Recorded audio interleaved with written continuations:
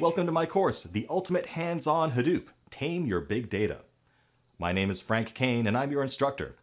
I spent almost a decade as a senior engineer and a senior manager at Amazon.com and IMDb.com, where I helped create systems such as product recommendations, people who bought this also bought, and much more.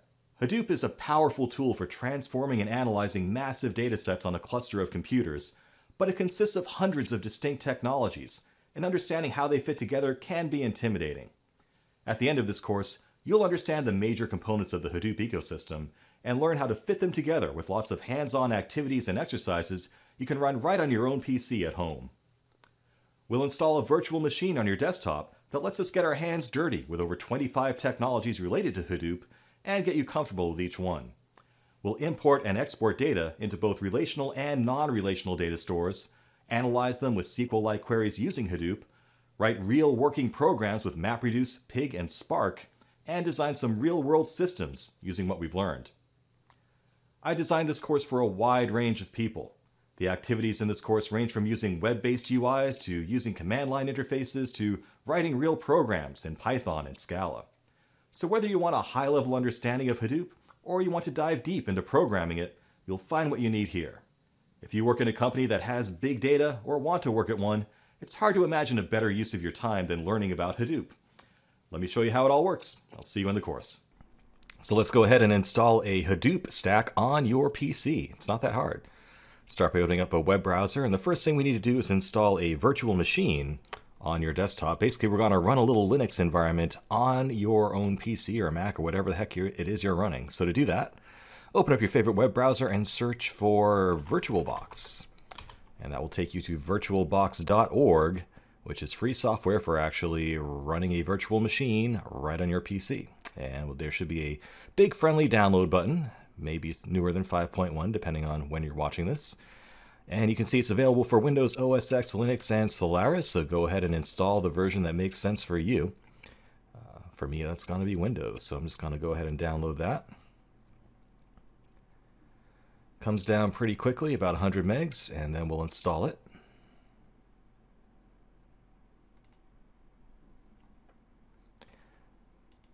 And a standard Windows installer going on here. Just accept the defaults and you'll be fine.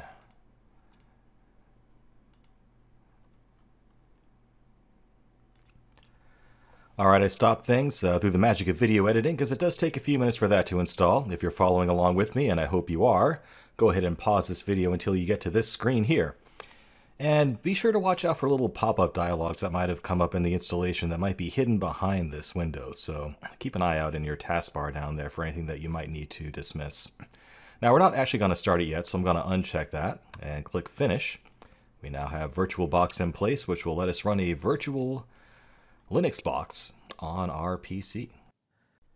Next, we need to install the Hortonworks Data Platform Sandbox, so you can actually run a Hadoop environment on your own PC here. And to do that, we're going to go to Cloudera.com. Cloudera actually bought Hortonworks a few years ago, so now they're actually hosting that file. They don't really like paying for having you download it, though, it seems, so it's a little bit hard to find. Anyway, if you go to Cloudera.com, probably my best advice, because they keep moving it around, is to hit on the search icon and type in HDP Sandbox. And that should lead you to it. Let's go to the downloads link for it. And we'll click on Hortonworks Sandbox. It says you need a subscription for software, but you don't, at least not yet, for this sandbox environment. It's kind of a trial thing to let you learn about how to use it. So there's no need for you to pay for that. Just click on Download Now under Hortonworks HDP. And from here, you want to select VirtualBox. Let's go. And you do need to provide some personal information, unfortunately, to download it. Just say that you're doing it for an online training course. Hey, I think they actually have me in mind there. Type in your information there, and you don't have to actually opt in to be contacted by them if you don't want to. So you can leave those blank if you want to. You don't need to fill that out, but you do need to give them a name. So go ahead and fill that out. Once you've continued beyond that, accept their policies and submit it. So we're almost here. Now, I don't want you to install the latest version of HDP Sandbox 3.0. The reason is that it consumes a lot of system memory and a lot of resources on your computer, and most people don't have enough of a beefy PC to actually run it. reliably. Instead, I want you to stick with one of these older versions. You're going to have the best experience most likely with 2.6.5. That's going to have the most up-to-date package repositories and things like that. But if you have trouble running that, you can try 2.5 instead. That will consume even fewer resources, but you're more likely to run into trouble with out-of-date packages and things like that. So I do recommend starting with 2.6.5. Just go ahead and click on that, and it should come down. It's a very large file, so it will take some time to download. And if you see something like an access denied message here, that happens sometimes. Just try it again. And if you just can't get it to work, refer to the text lecture before this lecture for some tips on how to download that file directly if you need to. Otherwise, just wait for it to come down and move on. And remember, too, that you can actually take this course without following along hands-on. It's okay to just watch me do these exercises without doing them yourself. So if you find yourself in a situation where you just can't download that file for whatever reason because your internet connection won't support it or your PC just won't run it, that's okay. It's all right. Just watch the videos. You'll still learn that way if you need to. Okay, time has passed and we've downloaded 11 gigabytes of Hortonworks sandbox goodness. All we have to do now is open up that OVA file that we downloaded. Hope you had enough room on your hard drive for that. 11 gigs isn't that big these days. And we're just going to go ahead and click the import button here to import that image into VirtualBox so we can fire it up whenever we want to. And this will take a little bit of time to copy over. After all, it's 11 gigabytes, so again, we'll hit pause here and wait until that's done. All right, we've imported our Hortonworks Docker sandbox. What is this thing that we just downloaded anyway? Well, basically, it's a pre-installed Hadoop environment that also has a bunch of associated technologies installed as well. A lot of the stuff that we're going to go through in this course is going to be already set up for you by virtue of installing the Hortonworks sandbox. So all we have to do now is click on it and hit start. And that will basically be the same thing as pushing the power button on a PC that has CentOS installed. So we're just going to sit here and wait for that to boot up.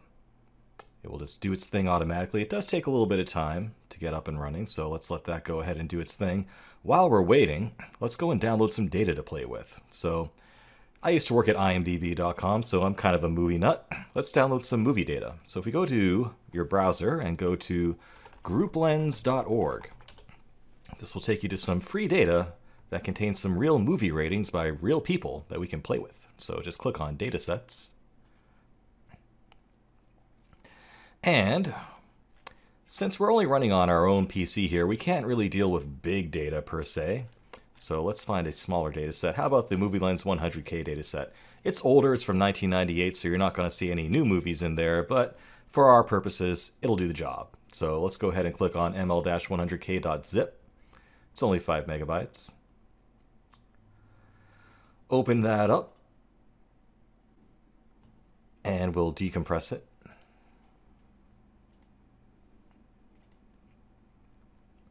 And just remember where that is, wherever you downloaded it into. So we have a ml-100k folder. This contains a bunch of files that contain movie ratings data. The u.data file is what contains the actual ratings data. If we open that up in WordPad or Notepad or something, you can take a look at the format here. Basically, these are 4 columns of information. The first column is a user ID. The second column is a movie ID, and then a rating from a score of 1 to 5 and a timestamp. So for example, this first line saying user ID 196, rated movie number 242, 3 stars at this timestamp. And if we need to look up what those different movie IDs mean, u.item comes to the rescue. This is where all the metadata for the movies lives. So that tells us, for example, movie ID 1 is Toy Story from 1995, movie ID 2 is GoldenEye, and so on and so forth. Those are the 2 files that we're going to be playing with, just as a little experiment here. Let's see if our VirtualBox is booted up yet. Almost there. All right, we are in business. Check it out. So we have a little CentOS instance running here that actually has Hadoop up and running. And to actually use it, well, we could just log into this from, PuTTY or some SSH client, but it actually has a browser interface that we can use that uses something called Ambari to let us visualize what's going on our little mini Hadoop instance and actually do some interesting stuff on it. So let's go ahead and do what it says. Just go to our browser and go to 127.0.0.1:8888. Just like that, okay? And you should see a screen like this. So let's go ahead and launch our dashboard, why not? Remember to disable pop-ups if necessary. And you'll actually come up to this screen here. It does have a bunch of like handy dandy tutorials, and if you want to go through those, by all means feel free to. The login is going to be Maria_dev, and the password is also Maria_dev. And that brings us into Ambari, which lets us visualize what's going on in our little Hadoop cluster here. Now, the beautiful thing is that with Hadoop, you don't really have to worry about if it's running on one system like we're doing right now or on multiple nodes of an entire cluster of computers. All that is generally abstracted for you from Hadoop. So as a programmer or a developer or an analyst, what you do to develop under Hadoop is not going to be a whole lot different if you're running on one machine versus an entire cluster of machines. The main difference is how much data you can actually handle, which is why we're sticking with a small data set for now. So with that, let's do something fun with that movie lens data that we just imported. So what we're going to do is import that movie ratings data that we downloaded into our Hadoop cluster, and we're going to use something called Hive to actually allow us to execute SQL queries on top of that data, even though it's not really being stored in a relational database. It's being stored in what could be a distributed manner across an entire cluster. So let's take a quick peek again at that data that we downloaded. A reminder, the ml.100k folder that we downloaded earlier. And the u.data file represents all of our ratings data. And remember, that is tab delimited data. That represents a user ID, movie ID, rating, and timestamp. And the other relevant file is u.item, which contains a mapping of movie IDs to movie names and a bunch of other metadata, specifically the release date, IMDb link, and information about the movie genres associated with each title. And the key point here is that this file is delimited by pipe characters, those vertical bars. So let's import this data into Hadoop. And to do that, we can actually do that right from the Ambari sandbox view here. And we're going to go over here to this little grid icon and select Hive view, because we're going to use the Hive tool to actually play around with this data. We'll talk about Hive in a lot more depth soon, but for now I just want to get some results out of this thing that we installed and give you a little bit of a return on all of your work here. So let's click on Upload Table once you get here and follow along with me, please. You know, you are going to feel better about all this if you can actually follow along and get some success here. Now, it says CSV file, comma separated value, and even though this is really going to be separated by tabs and pipes, you can still use the CSV importer because you can actually configure it to use any delimiter you want. Doesn't have to be a comma. So let's start with the ratings data file. We know that's delimited by tab characters, so I'm going to select ASCII value 9, the tab character there. And I'm going to import it from my local file system. So again, navigate to where you downloaded and extracted the ml-100k folder, and we're going to select the u.data file. Open that up. And we need to give this table a name. We're going to save it into a table named, I don't know, how about ratings. That's creative. And we'll name these columns that we care about. Remember, this is the user ID, the movie ID, the rating itself from a 1 to 5 scale, and the rating time. So again, give your column some names there: user underscore ID, movie underscore ID, rating, and rating underscore time. If you need to catch up, don't hesitate to hit pause before I move on. And when you're done, hit Upload Table. And it will actually create a table within Hive that's basically a view of this data that's sitting on our Hadoop instance. And we're done. So let's go ahead and import that movie names data as well. Remember, that one's separated by pipe characters, so I'm going to change that tab delimiter to the pipe, which is character ID 124 on the ASCII table. And we will select our u.item file this time. Open that up.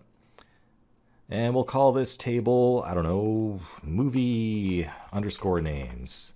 And we really only care about the first two columns for what we're doing, and that's going to be the movie underscore ID and the name. All right, and we'll just leave everything else default for now, just for the sake of time. Go ahead and upload that as well. And again, it might take a minute or two. And that's ready as well. So we have this data imported onto our Hadoop instance. Let's go ahead and run some queries on it. So let's find the most popular movie out of the entire data set. Now remember, this is a snapshot of the movie ratings data from 1998. So let's play a little game. What do you think the most popular movie of all time was as of 1998? We'll see if your guess was correct. Let's write a little standard SQL query. And again, this is kind of cool because we're not really on a relational database here. This is just a tool called Hive that lets us interact with our data on Hadoop as if it were a relational database, although it really isn't. So let's do select. Well, we need a little bit of a cheat sheet here to remember what we called everything. And if you open up the default database here on the left and refresh it with this little icon here, we can see we have our new tables, movie_names and ratings, and we can expand those to have a little cheat sheet here of what we named everything. So what we're going to do is from the ratings table, we're going to select movie_ID, comma, count movie_ID. Follow along carefully here. You've got to make sure you don't have any typos. And we're going to say as rating count because that count of each movie is going to be something we sort by later in this query. Return, and we will say from the table ratings. We're going to group by movie ID. So this is basically going to group together all of the ratings for a given movie ID and count them all up, right? And one last thing we need to do is order it by rating count. And we're going to do that in descending order like that. So what this query is going to do is count up how many times each movie was rated in our data and sort it in reverse order by the number of times it showed up. So this should give us a sorted list of the most popular to the least popular movie in our data set. Let's go ahead and hit execute, and it will go chug away. And under the hood, it's doing an awful lot of stuff. It's going to try to figure out how can I optimize this query to actually look like what's called a MapReduce job on my Hadoop instance. And if this was happening on a cluster, it would be figuring out the optimal way to divide this data up and actually send it across your entire cluster and process it all in parallel. So it looks like a SQL query, but it's doing it in a much more interesting way, in a much more scalable way. We already have our answer here. So the top movie is movie ID 50 with 583 ratings. And before we go look up what movie ID 50 is, I want to show you real quick some little bit of eye candy here. Neat little thing in the dashboard here in the Hive view is this visualization option, and that makes it very easy to visualize the results of one of these queries from Hive. So for example, we can look at the movie ID to rating count distribution just by doing that. And you can see this little scatter plot here that shows the rating count for every movie ID. And just by glancing at it, I can see that there is in fact a relationship between movie IDs and popularity. For whatever reason, the more popular movies tend to have lower IDs. So, interesting, isn't it? Maybe that's just because they were assigned in order, and older movies have been rated more because they've been around more. I don't know. We could dig into that if we wanted to. Let's go back to our SQL view and find out who is movie ID 50. What is the most popular movie of all time? Quick query for that. Select, let's see, what do we call it? From the movie names, select name from movie_names, where movie_ID equals 50. And that should give us the answer to our little quiz here. The most popular movie as of 1998 in this data was, drumroll please, Star Wars. Did you guess correctly? Hope you did. If you didn't, hey, it's okay. I won't tell anyone. And there you have it. You've actually installed Hadoop on your PC in a virtual machine, imported data into it, and actually queried it using Hive, all in one lecture. So hey, I hope you're happy about the progress you've made so far. It's pretty exciting. And in the next lecture, we'll go into more depth about what's actually going on here. What's Hadoop really all about?